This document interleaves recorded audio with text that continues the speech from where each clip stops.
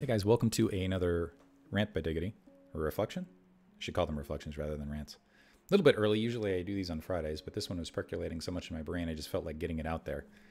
So where do I start with this? So we're currently in the, so people argue about exact phrasing around this. Oh, there we go. Couldn't get my mouse in position. But you have kind of the, I don't know what to call it, the previous traditional era. You have tradition. And then you have the modern era. And the modern era is rejecting tradition. So it's like we find truth on our own, and we don't rely on tradition as a source of truth. Which leads us to then to postmodern, potentially, conceptually, as can truth even be found? Potentially rejection that truth is even a thing that is possible. Also, I should say that all of this, like people, I think there's still a lot of people in the traditional space. Things have moved very fast, I think, culturally. But this also has put us in a mental space of people being in different areas here. I want to contrast this with contemporary, because contemporary is just where we're at now. So contemporary is we're in the midst of COVID. So keep all this in mind. I think the problem with all of this is, if you look at tradition, how did tradition start? And how did it create cultural groups and things like that? And we live in a time space where it just feels like, this has been on my mind a lot recently, is like groups of people and interactions between individuals, interactions with individuals of themselves, as far as how they engage in the world and entertain themselves. It's been changing so rapidly. I think Twitch Plays Pokemon was a fantastic example of this, where the game started and then it took on a life of its own, and you just saw this huge metamorphosis over a very rapid point in time. And so the question is like, okay, knowing that we no longer use tradition as like a source for like, okay, how do we do this? How do we do everyday life? How do we do social engagement? How do we do community building? Like previously it was like centuries to figure this stuff out. How did they do it in the past? Because tradition was such a strong influence, and part of it was there was that survival drive. So it's like you got to survive before worrying about any of this. But anyway, so the question is how do we do it now? Especially with that postmodernism loom, where it's like, well, is there even truth? There's a lot of subjectivity. Everybody has individual perspective. And that's been something I've been thinking about engaging in. I think part of a big aspect of it is actually, and I want to go into a metaphorical space, is it comes down to, I think, construction of rules more than anything for yourself, but I'll just try to stick into the social space in particular.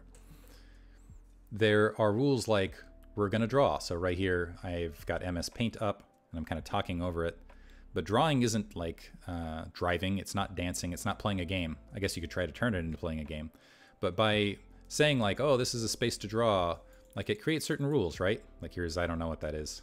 Just came out. Random circle around it now. Now it looks like something on a car. But just by creating that very light rule, there's a certain degree of form that generates. Because it's, even though it is a rule, it allows something to happen. And I almost think of it a bit like things on a canvas, or music's another good example. So part of the problem is if you're trying to add, this isn't a perfect example in this. I think music's actually a better example altogether, because you have particular notes as the rules, right? Oftentimes, or sometimes scales, or just that, you know, we're going to make something sound pleasant. If you just say we're making noise, I don't know. Point being is if you select certain rules, it's as though it actually allows the spontaneous generation of new things. Because otherwise, oftentimes what happens is you just end up with nothingness, or a lack of ability to actually be creative because of the lack of the rules. And in music space and sound space, it's if you have no rules oftentimes and just everybody's playing, especially in groups of people. So let's use groups of musicians in large groups, an orchestra or a band, as a metaphor for the social grouping. If everybody's just playing a bunch of notes, you oftentimes end up with something like white noise or brown noise, a cacophony. It's not until people start getting on the same page and playing, and there's obviously groups of that. Because if you can say, okay, you guys play this here and you guys play that, that's when music starts happening. And granted, and that's when you can start saying, oh, well, that sounds pleasant, and interesting things start happening. So using that as a metaphor, how do you make it where that is happening and being dynamic and creating something new and interesting is the issue? Because using music again as an example, all too often what ends up happening is I mean, we've seen it happen recently, is there just seems like there's too many rules on like pop music recently. And music feels like it's almost stagnated because of, I think, a survival drive, really. And maybe that's what's happening, is because music is in a survival space. It's been forced to just appeal to a large enough group, and there's just certain rules about like what's popular. And because there's all of those rules in place, it's just stifling creativity. So the question is okay, how do we create rules? How do we create something in a group of community? How do we create something that allows for more creativity and more flow to happen? I think in particular around the flow of emotion more than anything. And part of it is what I want to look back on is okay, previously in tradition, what didn't work? Or what is it in a space when someone is applying a rule to a situation, in a social engagement, in a community, in a Twitch chat, any place? What is it where a rule is plopped in, where it creates like bad handwriting in the midst of this? I am using MS Paint. When does it like create something that allows that creativity to flow? And when does it just stifle everything and make it just not fun anymore? And when are there not enough rules and you just end up with just pure white noise or brown noise equivalently?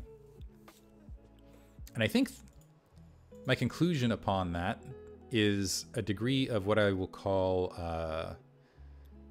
resistance, a resistance to flow. So think, I guess metaphorically, think of like running water kind of flowing this way, or as soon as you put an object in the way, you start seeing interesting stuff happening. You start seeing flow around that rock. It becomes a more interesting picture, right? The more colors you add to something, yeah, it starts getting more creative. However, eventually, if you just add too much, or if you add too much of one thing, actually that looks pretty nice, so that's a bad example. You end up with not much. This is kind of horrifying now. That works out well.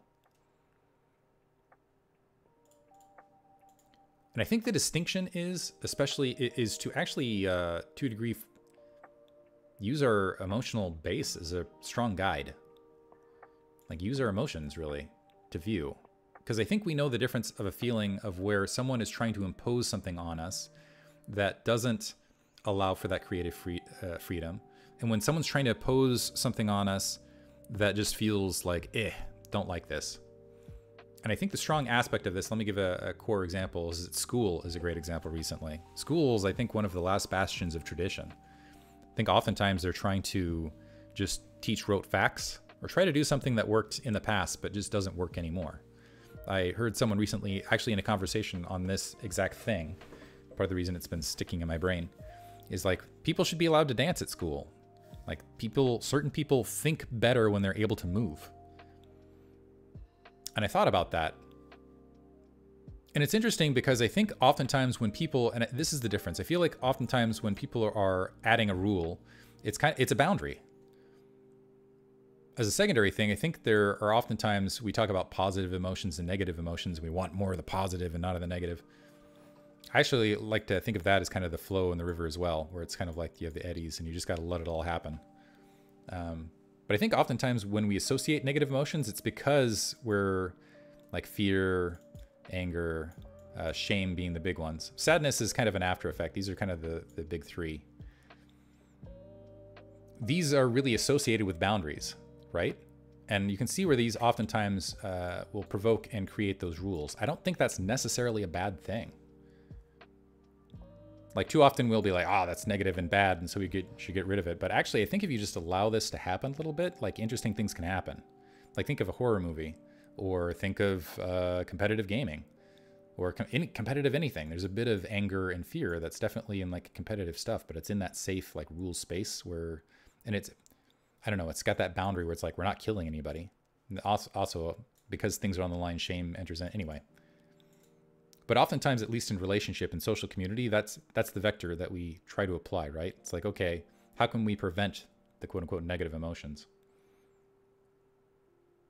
to generate, in theory, positive emotions like joy, happiness, spontaneity, whatever. Is spontaneity an emotion? I don't think it is. But what I find interesting about it is, I think, is the problem then, okay, how do we know whether the rule is, the thing we're trying to apply is good or not? And I think, this is speculation now, but I think this might be the way to apply. And let's see if I can articulate this. I'll try to use potentially religion. I'll use school as an example. There is a point where someone is putting a rule out, and it either has a protective aspect or it has a preservative aspect. A protective aspect is, I want things to happen, right? I want creativity to flow. And you can see where I can say, when I'm saying like, okay, we're going to draw now. If I made that a rule for the channel, like everybody starts drawing, that's doing more of a protective thing that allows new generation to happen. However, if I go back and I'm like, you know what, we're going to try to recreate Twitch Plays Pokemon, and we're going to make it hardline rules to try to recreate that experience, it's never going to work. And I think that's because it is aiming more at that preservative thing, which might have actually led to the fall of tradition to modernism in the first place. Because when you're in a preservation space, I think oftentimes what happens is you're trying to create these walls. You're trying to hold on to something. I think oftentimes what happens is someone had a fantastic emotional experience, like with Twitch Plays Pokemon or in other spaces where you have this joy, you have this really euphoric thing, and then you try to cling on to it and try to hold it. And unfortunately, what happens in trying to hold it and trying to create all these rules around it, what you don't realize is like everything's stagnating now. Just realized I have a BSL tag on this. It stagnates, and you end up with something that's just not fun, and it just kind of has that trapped, gross feeling about it. And so I find oftentimes the best way to look at that rule is, are you, like, even in the protective space, are you protecting something that is even existent anymore? And I think that's the difference. So are you creating something? Are you laying down a boundary where it is going to allow more growth? Or are you laying down a boundary where it is trying to protect something that may or may not even exist anymore? And I think that is why tradition had to be challenged in the first place, because there are so many rules that were created for a particular point in time, but life changed, and life is changing incredibly rapidly right now, which is why getting good at this process, particularly in community, in my opinion, is going to be vital moving forward.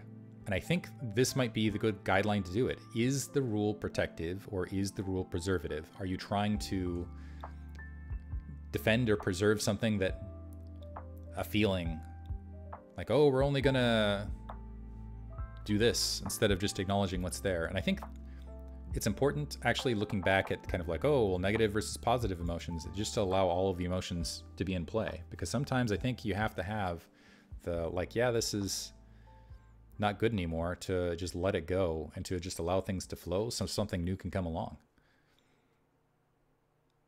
And I'm hoping, I don't know, I want to see that. It's weird because I feel like in the Brood War community and in spaces I'm in, a lot of it is the thing I've always tried to push towards, and I find myself running against this in particular, is there's people that have an idea of what the game was. Not in just this community, in other spaces. They have an idea of what was, and they try to, and I think a lot of protections happen around this that end up being like, oh, it was so much better in this thing, instead of allowing this to be like a jumping pad to hand it over to the new thing that's coming for what is emerging. And I think what's emerging is, you know, gonna be a little sun here. involves us handing things off to the next generation and seeing what they do with the game and how they have fun with it. And I just feel like it just creates, I don't know, quote unquote positive vibes altogether, even though letting go of this in aspects, regardless of what it is, can be a little bit, it can be sad. It can be scary. But I think allowing those things to happen, and also in this process, you know, there's going to be anger. We're going to have new barriers need to be laid down to not to allow, I don't think, and I guess not for protection, but to say this is what we're doing now to allow the most growth. Hopefully this was a cohesive rant, but I don't know. I've been seeing this pop up everywhere for me personally in personal interactions. I think that also is a good way of gauging, okay, is this a positive personal interaction or not? Because I think I should also talk about the opposite side of it, where it's like, okay, you have the rules or the boundaries here. This is kind of the danger on the opposite side, where it's like, we're not gonna have any of these, right? And when that happens, it's like, there's huge potential for violation, first of all, just all the way across the board. And I think eventually, if you just get rid of everything, it eventually just becomes brown noise. And I think it's actually funny because I think more often than not what happens is people are looking to introduce things to like create new boundaries, really, to disrupt the old boundaries. And yeah, messes up. So I think there's a couple lessons out of this that I'm trying to convey. One is knowing that things move, knowing that things change, knowing that you can't avoid negative emotions, honestly, is what it comes down to. And if you do, you just end up with like something that just is ultra stagnant. Like a really, if you think of it as like water, I'll switch colors, make it water. Like the water that doesn't move is stagnant. And I think that's true for the social experience as well. You gotta let it move on. But at the same time, if you're in the midst of that flow, and this is like fun and awesome, I think there's also a bit to be said for enjoying being in the moment and just letting it flow and happen. And so often I think the disruptive stagnating part is just in not acknowledging what is actually happening at present. I think what's happening at present for me is I'm realizing I'm starting to get off the rails because I don't have much more to say about this. So I think I'm gonna let this percolate and let it go. Hopefully you guys enjoyed it. Appreciate you guys listening.